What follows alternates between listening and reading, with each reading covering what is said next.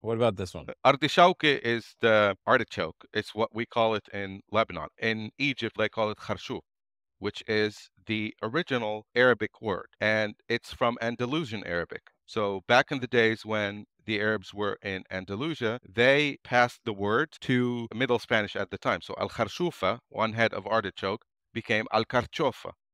Al-carchofa made its way to northern Italy, becoming artichoke. And then when it came to us, this is the process of folk etymology. It's kind of like I take a word, artichoke, and how do I adopt it into my own language? It's like artichoke is artichauke, because ardi, it grows in the ground, and shauke because it has thorns, even though that has no truth whatsoever to it. Not that it doesn't have any truth makes it less important. It's all about the process of how we adopt the word.